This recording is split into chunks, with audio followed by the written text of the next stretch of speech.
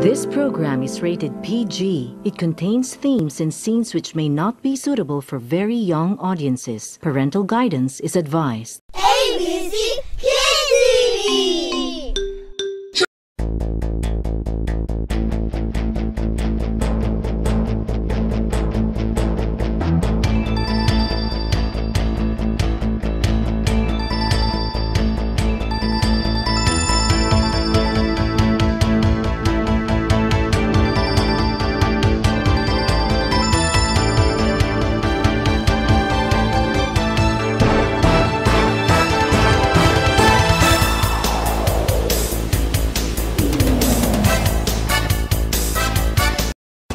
The busy and long road of Dumaguete City bring you the hottest and the latest events daily.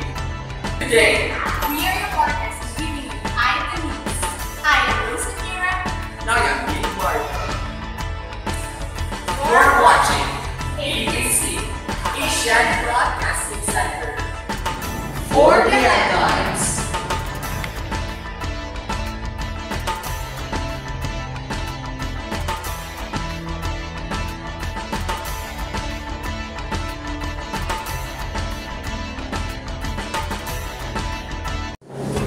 Duterte's ratings falls faster from average. For more updates, here's Ray Palomar. Alert! President Rodrigo Duterte's satisfaction ratings are dropping faster than average when compared to the ratings of his predecessors. Duterte's net satisfaction rating dropped to a good 48 from a very good 66. The fall is a little bit faster than average. If he can continue and match the records of Cory Aquino, Fidel Ramos, and Noynoy Aquino, then it's something to talk about. A president is not really supposed to expect love. He is supposed to expect respect and is supposed to give satisfactory ratings. Ray Palomar, World News Correspondent. Back to you, Neil. Thank you, Ray. North Korean hackers steal U.S. South Korean war plans. Kobe Umbad for more info. Hackers from North Korea are reported to have stolen a large cache of military documents from South Korea, including a plan to assassinate North Korea's leader Kim Jong-un. Ryo Kil-hee, a South Korean lawmaker, said the information was from his country defense ministry. The compromised document include wartime contingency plans drawn up by the US and South Korea. They also include reports to the Allies' senior commander. The South Korean Defense Ministry has so far refused the comment about the allegations. Plans from South Special Forces were reported accessed along with the information on significant power plants and military facilities in the South. Mr. Ri belonged to the South Korea ruling party and sits on its parliament's defense committee. He said some 235 gigabytes of military documents had been stolen from the Defense Integrated Data Center and that 80% of them have yet to be identified. The hack took place in September last year. In May, South Korea said a large amount of data had been stolen and that North Korea may have instigated the cyber attack but gave no detail of what was taken. North Korea denied the claim. Thank you, Kobe. More of the story when we come back. Pagbabayaran mo lahat ng kataksilan na ginawa mo sa pamilyang Argente. Dito ka nababagay sa lupa. Ano? Masaya ka na ba? Sa lahat ng mga kataksilan mo ginawa sa pamilya namin? Sa kapatid ko? Sa aking ama? Kaya dyan ka nababagay sa lupa. Dyan ka nababagay! Ilibing niyo niyan! Siguraduhin nyo lang na mamamatay ako. Kundi, katapusan nyo ng mga Argente! Mamamatay ka dyan sa lupang kinauupuan mo. Kaya huwag ka nang magmalinis. Dahil mabubulok ka dyan. Mamamatay kayo!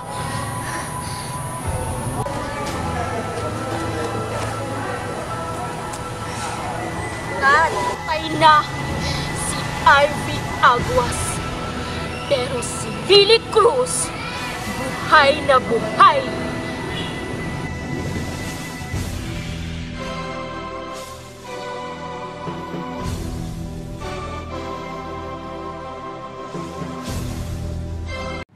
And we're back. You're still watching ABC. Goodbye, Ivy Aguas. Welcome, Lily Cruz. Jansky, what do you have?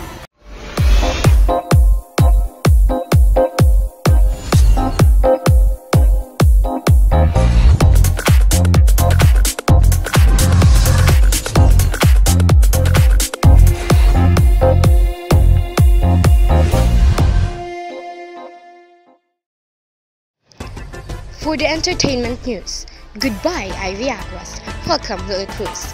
Most of the people were excited in Maha Salvador's biggest revelation as Lily Cruz in the Capamilya teleserye Wildflower. People were shocked and amazed as they have seen and witnessed the new character of Ivy Aguas. This could be one of the greatest comebacks in media industry. General Sambiga reporting. Back to studio. Thank you, Jansky. Arellano's taunts San Sebastian to stay in NCAA Final Four. Jump Liam for the details.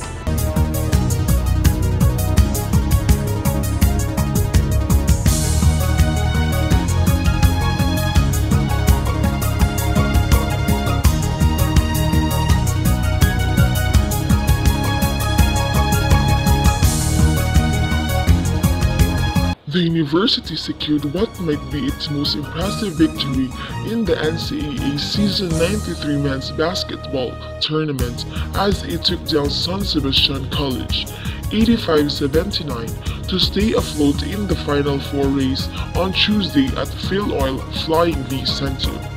Thank you, Jack. Everybody is looking for success. Knowledge, skills, and opportunities are the components of success. People from diverse backgrounds come to St. Paul University Dumaguete to create brighter future for themselves. St. Paul University Dumaguete is renowned globally as a center of learning. Enrollment is now ongoing. Come and be part of the growing Polinian community. For more details and information, visit St. Paul University Dumaguete or call 035-225-1506. Polinians, all to all. And we're back. You're still watching ABC. Is it going to rain or shine? How's the weather, Mr. K?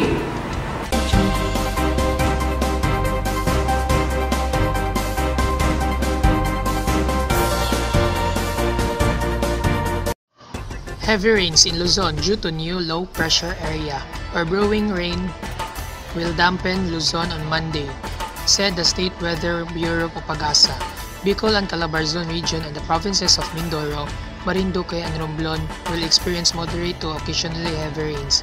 Pag-asa meteorologist June Galang told DZMM, light to moderate rains meanwhile will persist in the Visayas, Metro Manila and the regions of Cordillera, Ilocos, Cagayan Valley and the provinces of Palawan, Aurora, Dinagat Island and Surigao del Norte. The low pressure area was last spotted in 410 kilometers east of Legazpi, Albay at 3 a.m. It is unlikely to intensify into a tropical cyclone, Galang said. Another LPA which brought rains in Luzon over the weekend has left the Philippine area of responsibility, the meteorologist added. Back to you guys.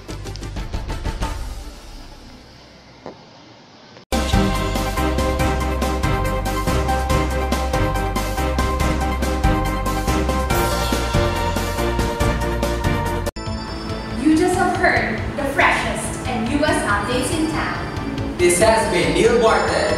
And this is Rosa Mira. See you next time on our 60-minute broadcast. ABC Alert!